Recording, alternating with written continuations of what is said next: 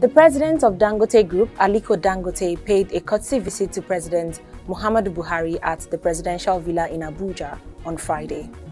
Hi, welcome to What's Happening. These are the top 10 stories now. At number 10, the Independent National Electoral Commission has budgeted the sum of 239.2 billion naira for procuring voting materials and vehicles that will be used in the 2023 general election. This is according to the 2023 General Election Project Plan that was launched by INEC in Abuja on Thursday. INEC stated that 239.2 billion naira, which constitutes 78.44% of its 305 billion naira budget, would be spent on 10 critical items, which include ballot papers, operational vehicles, ballot boxes, allowances of ad hoc workers, printing of result sheets, logistics, and procurement of accreditation devices. Also included in the 239.2 billion naira budget is the 27.1 billion naira set aside by the Commission for possible runoff elections, including the one for the presidential poll. At number 9, the National Agency for the Prohibition of Trafficking in Persons, Uyo Zonal Command, says it has rescued 1,444 human trafficking victims from 2021 till now. The zonal commander of NAPTIP, Tina Ogu, who disclosed this to newsmen on Thursday in Uyo, explained that 723 of the rescued victims were from Akwa Ibom, 413 from Cross River, 282 from Bayelsa, while 16 were from Rivers State. She added that within the period under review, the Uyo Zonal Command convicted 52 traffickers, while 11 cases are still in court. However, she decried the high incidence of sales of babies in Akwa Ibom State and assured that effort has been intensified to apprehend those who perpetrate the heinous crime. At number 8, the House of Representatives Ad Hoc Committee investigating the state of refineries in Nigeria has issued a 7-day ultimatum to the Minister of State for Petroleum to appear before the committee or risk the wrath of the law. The chairman of the committee, Ganiyu Abiodun, told reporters in Abuja on Thursday that the group managing director of the Nigerian National Petroleum Company and the general managers of the refineries in Port Harcourt, Warri and Kaduna were also to appear. Abiodun said this followed their failure to honor 3 invitations earlier sent to them. He said they should appear to avoid risking legal, constitutional and parliamentary actions.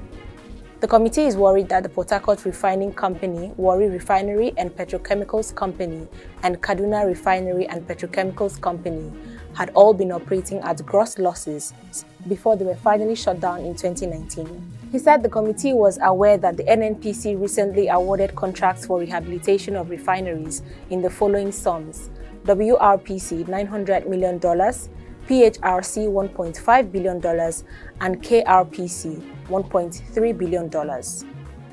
At number 7, the federal government has inaugurated 5 national steering committees to enhance food security, create jobs, and diversify the economy.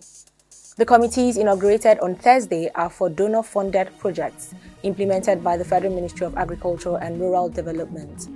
The Minister of Agriculture and Rural Development, Muhammadu, said the inauguration marked a significant milestone in implementing development partners' support projects in the agricultural sector. The committees will work on rural access and agricultural marketing project, agro-processing productivity enhancement, and livelihood improvement support project and agricultural transformation agenda support program Phase 1. At number 6, US President Joe Biden has announced a new package of $800 million in military aid for Ukraine, saying it would help Kyiv in the fight against Russian forces in the Donbas region. Biden said the new package was tailored to help Ukraine's forces meet the emerging Russian offensive in the country's east, which he said would be a different kind of fight than that in the north around Kyiv, where Ukrainian forces successfully beat Russian forces back in the first 6 weeks of the war. He said unity between the US and allies in support of Ukraine is sending an unmistakable message to Russian President Vladimir Putin. He will never succeed in dominating and occupying all of Ukraine. That will not happen, Biden said. At number 5, suspected herdsmen have reportedly killed many farmers in Kwande local government area of Benue State. The attack took place on Thursday night in Waya Jato Akaturan. A member of the community identified as Lawrence Akerigba claimed that as many as 10 corpses of victims of the attack have been recovered so far. Many more, according to him, are still missing. The chairperson of Kwande local government, Tato Chanson, confirmed the incident but said 8 have recovered and have been deposited at the mortuary.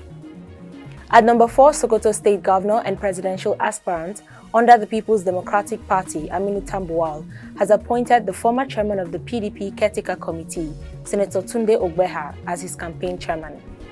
This was announced in a statement signed by the media aide to the Sokoto State Governor, Muhammadu Bello, on Friday. The statement noted that the appointment is with immediate effect. Ogbeha, who hails from Kogi State, was a brigadier general in the Nigerian Army and was also an administrator in Akwa Ibom State during the regime of General Ibrahim Babangida. At number 3, the Imo State Police Command says it has arrested and paraded a 50-year-old man, one Simon Onigbo, suspected to be a bomb manufacturer for the indigenous people of Biafra. The police said the bombs are used in attacking police stations and government facilities in the state. The State Police Public Relations Officer, Michael Abatam, disclosed this to newsmen in Owerri on Friday. He said it was last Wednesday it uncovered and raided the IPOB bomb manufacturing camp at Uba Umuaka in Njaba local government area of Imo State, based on credible information that was made available to the police. At number 2, some protesters stormed the Abuja private office of former President Goodluck Jonathan on Friday morning to ask him to declare for the 2023 presidential race. The group, made up of men, women, and youngsters, stormed the office with posters and leaflets, demanding that the former president joins the race. The protesters are of the opinion that the former president has the template to restore Nigeria's pride of place and give all Nigerians a sense of belonging. After chanting and screaming his name for a while, Jonathan eventually came out to receive the supporters. He said he was aware that they were there to ask him to declare, but he could not because some process are still ongoing. He said, "Yes, you are calling me to come and declare for the next election. I cannot tell I am declaring. The political process is ongoing, just watch out. The key role you must play is that Nigeria must get somebody that will carry young people along." Finally, at number 1, the president of Dangote Group, Aliko Dangote, paid a courtesy visit to President Muhammadu Buhari at the presidential villa in Abuja on Friday.